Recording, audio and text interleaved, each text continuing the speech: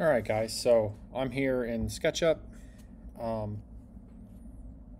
I've started to make some modifications here, and I just wanted to do a walkthrough of kind of how you can set up your walkthrough and how to present this. I'm on Mac, so I'm using QuickTime screen record.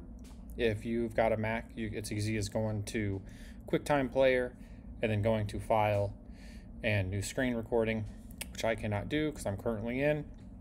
So here we are, we're on the outside of the CEA, and I have set up scenes. Mine's going to look a bit different from you, but I have several scenes, so I'm not worried about navigating as I do this voiceover here.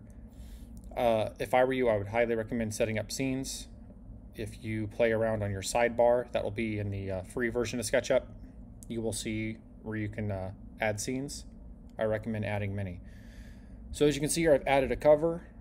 It's arched to kind of look like the one up front, and I've added brick here, a little bump out. I think adding a little bit of brick to the front of this to break up all the metal would really start to show people, yes, this is where you want to go. It'll help it jump off the building. Obviously this thing can't float here, but I didn't want to take too much longer in getting this video out to you guys. So obviously we're going to need some support here. You can see we've got double doors. The entryway has been widened. I think there's a lot more, obviously, that you could do out here, but as far as trying to communicate your concept to somebody, I think this does a pretty good job of getting it out there. We'll walk in closer to the building. You can see right off the bat, we can actually see to the back wall now, and we can see there's a lot more interesting stuff happening in the background, asking us to come in. So let's see, the wall's been removed. I have put a double door here, and I've actually extended the footprint out. So we had talked about, wouldn't it be kind of cool to bring this wall in line with this wall over here? And so I went ahead and do that. And then I put the door over here instead of having a small little hallway in this area and having to turn. I thought it'd be nice to just have more room for the student lounge. That area of the lab doesn't really get used for anything, so there's no point really having that door enter that direction. We can see here, this is class Y103. I don't think we can get away from this bump out, given that we're going to need this space for desks. So I did leave the bump out, but I did get my glass in here. I think to make this wall, this corner glass could be complicated. I would love to see that be glass, but you know, if it's going to cost an extra $10,000, $20,000 to turn the corner of the glass, then we could just keep that drywall. So I just left that drywall. Here we're coming into the class. We've got movable desks. I think I have enough desks for 18 students is what we would need. Obviously we need an instructor station over here or over here. But this classroom, I think an accent wall would actually be pretty nice on this wall as well. Maybe something that matches out here. But this is a pretty standard issue classroom. If we don't have fire equipment all over it, it's already much better, isn't it? Here we've got a view from the front of the class, looking back out, revealing more of the lobby to us. I think it's going to be important to have a little kitchenette area. I really want people to feel like they can come in here and hang out before class, after class, and that would include preparing, you know, a meal, a snack, something like that. We magically walk through the wall here. We get a better look at this. We have plenty of room for this. Even did a little cluster art thing because that seems nice. And you can see this opening here. It's way more open over here. I've gone with tile and then a transition into like that standard issue Parkland carpet.